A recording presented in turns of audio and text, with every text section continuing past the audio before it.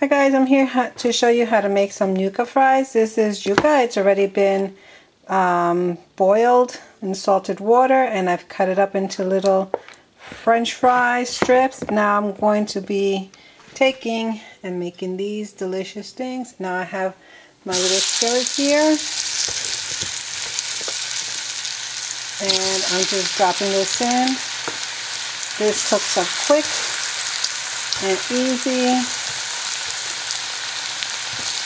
and they're just absolutely delicious. Now these you can eat with mojito, garlic, little sauce over it. You can eat them plain. What you do is when you're done cooking them, put them in this little strainer, get all the oil out. You don't want any oily. Salt it a little bit because it's already been salted. Now this is called a caldero. It's typical for Latinos.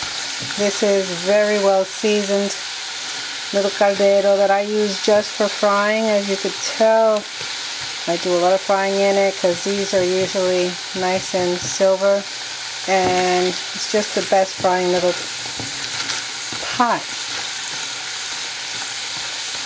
So as you can see, this is crunching up really nicely, getting toasty. Now if you're interested in the mojito garlic sauce that I use for this, you can find it on my channel. I think I have it under my playlist of food. Otherwise, just like So Crafty 1 mojito, and I show you how to make that there. This is excellent with stews on the side, with whatever meals you're making. You could use it the same way you have your French fries, but these are much tastier and so much crunchier. So these actually get cooked twice. Boiled till they're fork tender, cool off,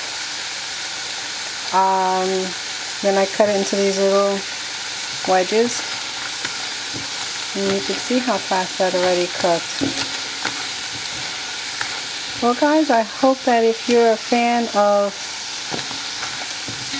fried yuquita, that this has helped you and that you're able to make it yourself and enjoy with your family. If this has been helpful, informative, if you have any questions, please feel free to contact me. Give it a thumbs up. Please share it with your friends. Let me turn this off. And here we have it. Yummy. I'm going to let it cool off, and then I'm going to make mine with some eggs over easy. It'll be delicious. Alright guys, thank you for watching.